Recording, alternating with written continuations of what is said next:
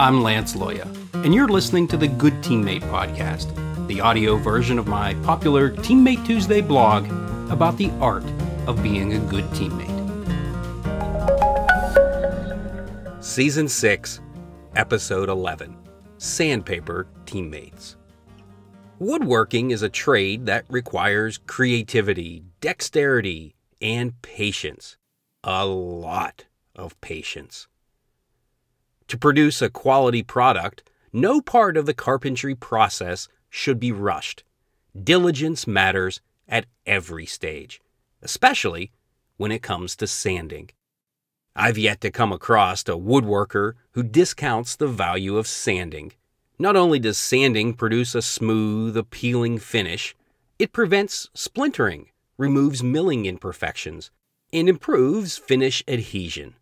Saws and planers tend to crush the wood's fibers and clog the pores, which prevent stains and varnishes from being absorbed.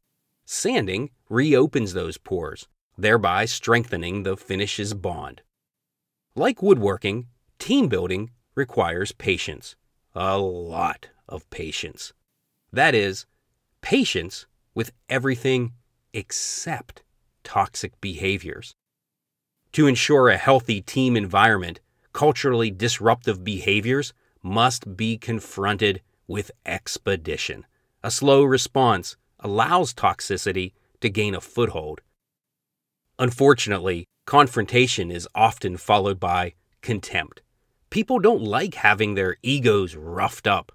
An unpleasant confrontation can leave both parties feeling angry, hurt, or bitter. Though understandable, none of those reactions provide the ideal foundation for improving a team's cohesiveness. That's why teams benefit from having sandpaper teammates. Individuals capable of smoothing over the disdain caused by confrontation and internal conflict. Sandpaper teammates are master empathizers. They appreciate the hurt caused by the confrontation, as well as the need for the confrontation. This skill positions them to replace emotional subjectivity with rational objectivity. Having someone on the team who can convey understanding with a calming tone reduces the risk of necessary confrontations turning into unnecessary feuds. Sandpaper comes in a variety of coarseness, measured in grit. Paper with larger granules have a lower grit rating. Paper with smaller granules have a higher grit rating. When sanding wood, the higher the grit, the finer the finish.